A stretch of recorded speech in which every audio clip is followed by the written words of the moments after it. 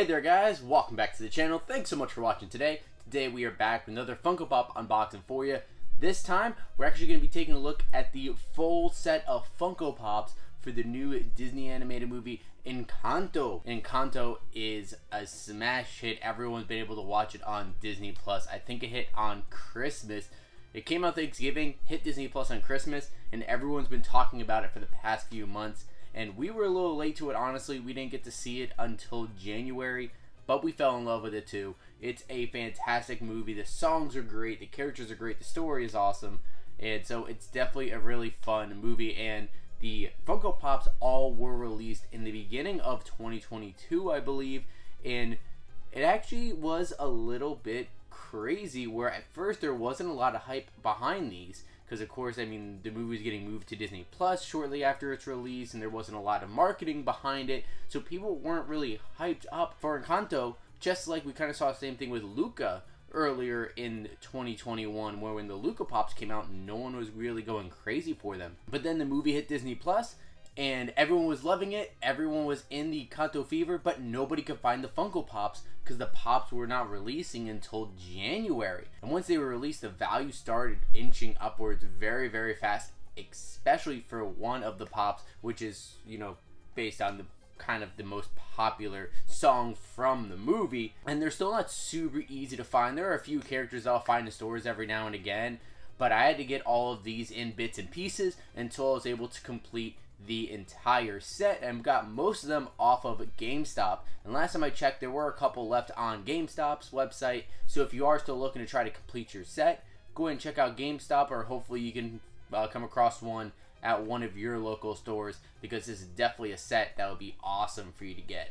And we'll go ahead and take a look at all 7 of the Funko Pops that are going to be in the set for Encanto here in a second. But before we get into it, of course, if you guys can, make sure you do go down below, hit that subscribe button. We are on the road to 2,000 subscribers. We can't hit that goal without your help, so make sure you hit the subscribe button. Also hit that like button while you're down there as well, because it does help the channel out a lot. It makes a massive difference. So thank you guys so much for all that. So let's go ahead and jump in and take a look at all 7 of these Funko Pops. And of course, we're going to go and start with the main character of the movie. Actually, one of my favorite characters in the movie is Madrigal. And this one is definitely a cool one. I like the design of Mirabel. I just like her as a character and even her look in the movie. And then it definitely translates well over to the Funko Pop. And what's great about these is that, well, of course, with Encanto, it's all of the Madrigal family. And we'll see, of course, all of them here in a second.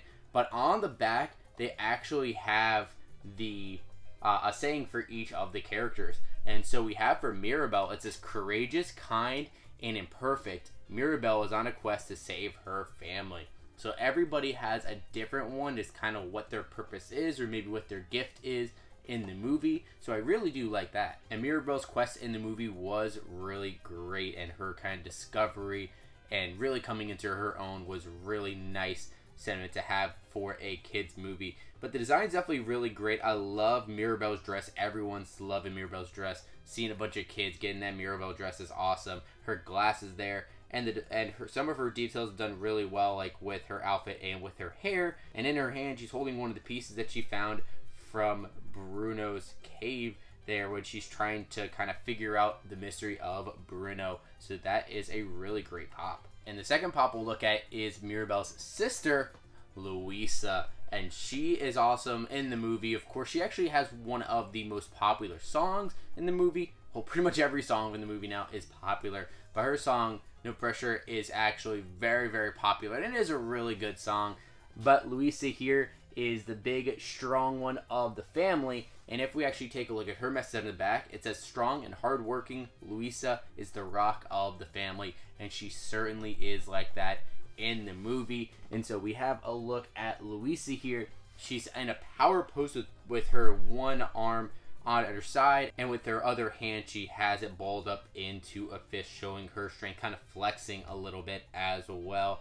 Nothing too crazy with the pop, but a simple pose like that just kind of shows everything that you need to know about her character. And the third pop is going to be Mirabel's other sister, Isabella Madrigal.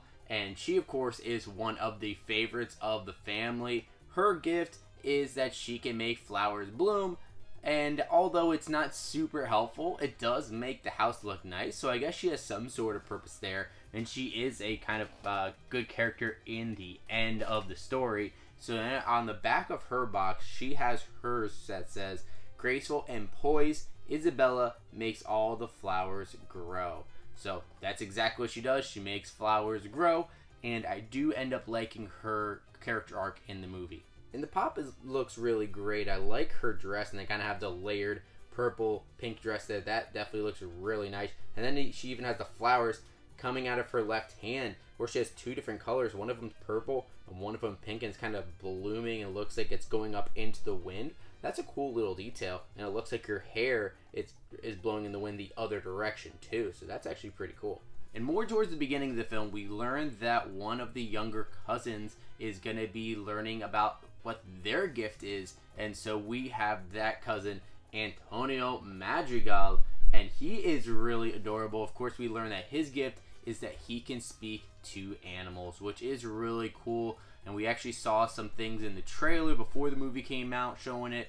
And he does a lot more of that in the movie too, which is pretty cool, especially in the little party they have afterwards. There are a few cute moments of him with those animals, and it looks like there's some of those details on the pop of him with those animals. But first, let's take a look at the back of the box here, and it says that part of a wondrous and magical family, warm-hearted and sweet cousin Antonio can communicate with animals. And so they definitely have that on display right here in the pop. And Antonio has a snake wrapped around his neck. Being all fun though, even the snake has a smile with his tongue hanging out. And then it looks like he also has a bird sitting on top of the snake, so he can even have those animals be friends and be nice to each other, which is definitely really impressive as well. But he's a little cute kid, and he uses that power well in the movie.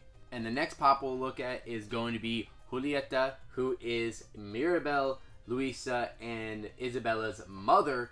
And she is a pretty cool character. We don't actually get to see too much of her, 2 or 3 scenes really throughout the whole movie, but she's really there as that supporting figure, and she is really nice, and she actually has a gift that is really cool that I would love. And her gift is that she can heal people with food, and that is actually really neat and very, very helpful. And what I love is that she makes arepas, and I love arepas. I love a good one. So I wish that she can come to life and, you know, cure everything that all the illnesses that I ever have, and also make me some great arepas along the way. And so that's what she's doing in this pop. But on the back, it does say, warm and nurturing, Julieta heals through food. And so she definitely does that. And here in the pop, she is holding a tray of food, and I believe that is an arepa right there. And it also looks like there's like some buns and some pastries or something there as well. Can't really tell if that's a cake or a pastry. I do like the designs that not only this pop, but the other characters that have dresses, they're having their details on the dresses look really good. And then the character that's kind of been holding together the family, holding together the miracle as best they can, is going to be Abuela Alma Madrigal. And in the movie, honestly, she's kind of the worst character in terms of what really she's doing, because it doesn't really seem like she has a gift, but yet she's trying to criticize Mirabel the entire movie for not having a gift and try to stay out of the way, but she's trying to get in the way of everything. I get that it kind of chose her and her family to have the miracle, but she is being really mean to everybody, and the most important thing to her is keeping together the family, keeping together their stature and kind of how everyone looks at them. So it is good that at the end she kind of turns around and realizes her mistakes and apologizes and wants to go back and be a better person for her family. During the movie, she definitely is a character that I did not like at all, but she did eventually come around. But the pop is pretty simple because she doesn't have too much going on there. But the back does say, protective and demanding, Abuela Alma is the leader of the Madrigal family. So yes, she is the leader, and she is super protective of the family, their name, and also that miracle. What she is holding the candle in her hand, and the candle is that miracle, keeping that magic alive for the whole family. And so she's there in her dress, and she also has kind of that shawl or blanket right over her as well to keep her warm. And the last pop that I've been holding off on because, you know, we don't really want to talk about him around here, But hey, at the end he does come around and we do get to talk about him again, so we'll talk about Bruno. We don't talk about Bruno, but we do have a Bruno Madrigal Funko Pop here, and this is the pop that was valued the most. At one point I saw it going for $60, $70, $80 because you couldn't find it anywhere, but eventually I was able to order mine from GameStop. They did a restock and they had it in stock right away. They shipped it, and boom, I got Bruno Madrigal, which is definitely a cool pop. I actually do like the detail and a couple cool things in this pop. And on the back here, it looks like for Bruno it says mysterious and distant. Uncle Bruno has visions of the future, and that's what he's all about. He's able to see the future, but then he tells others about what the future is that he sees, freaks him out, and then they cast him away, but he comes back and he never really left, and that's really cool. And I love the character played by John Leguizamo, which I think is a perfect fit, and he has a great voice for that character, and he is really fun, especially more the song at the end. I really like when he finally comes back and integrates with the family. He just kind of that kind of endearing type of character that you love, and the pop here definitely shows a little bit of that. Kind of gives you a little bit of a shy look, like he is a little bit sad. I do like the detail under the eyes with the bags because I mean, it's hard for him to sleep down there when he's within the walls of the house. And he does have that little rat that he has befriended. He's befriended the rats while he was in the walls there. And it actually looks a little timid as his feet are kind of crossing over. They even have detail of his one foot standing on top of the other foot. And honestly, Bruno is probably the best pop out of all of them too. And there we go. We have all of the Encanto Funko Pops. We got the whole family Madrigal together. And this isn't everybody that's in the movie. There's a lot more characters that we have in the movie. There's Peppa, Dolores, and then I think there's another cousin, Dolores' brother. So there's so many more characters in this movie they could make pops of. I mean, Dolores was kind of a main character, so I'm kind of surprised why they didn't make a Dolores pop. So we'll see in the future if they end up making more pops. I definitely think they probably will, just because it's a very popular movie. So I do want to hear from you guys.